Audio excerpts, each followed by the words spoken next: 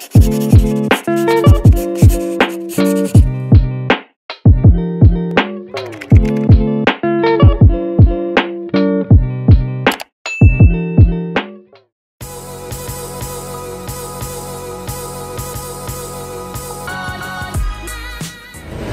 ma'am, good morning. I have concern about my mother because she is constipated 2 days ago until now. Can you recommend me something? Good morning to ma'am. What I can recommend to you is Dulcolax Suppository. Okay. Is that really effective?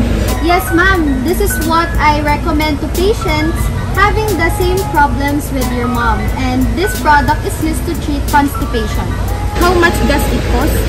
It costs 60 pesos each, ma'am. I will get 3 please. So ma'am, your total bill is 60 times 3, 180 pesos ma'am. I received 500 ma'am, for a while po.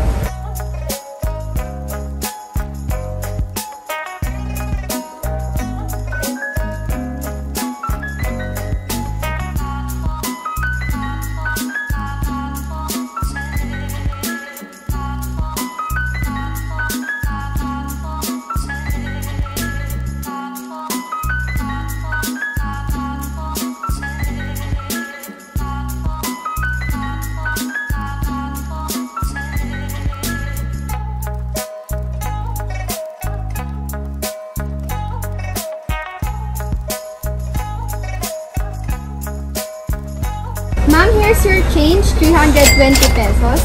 And here's the 3 suppositories, ma'am. It's complete already.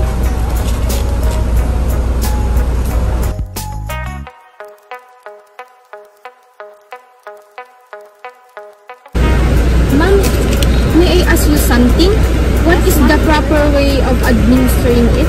So ma'am, it is important that before inserting the suppository, make sure to insert your index finger to ascertain whether it is empty or full, and it should not be given if the rectum is empty.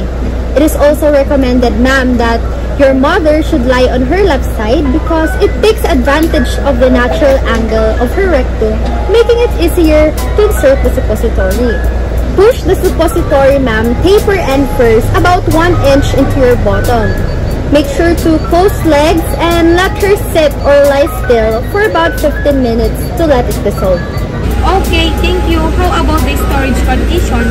Ma'am, please store the suppository in a cool place to prevent melting. Keep them in the refrigerator, of course. You can also use latex gloves or finger cuts to protect your finger while inserting it. Anyway, ma'am, I'll just counsel you about its side effects. This includes rectal irritation or burning, abdominal discomfort or cramps, and small amounts of mucus in the stool. But please, don't be worried, ma'am, because these side effects are not common and, of course, rare. Thank you so much, ma'am, for counseling me. It is really a big help. It is my pleasure, ma'am, to assist you always.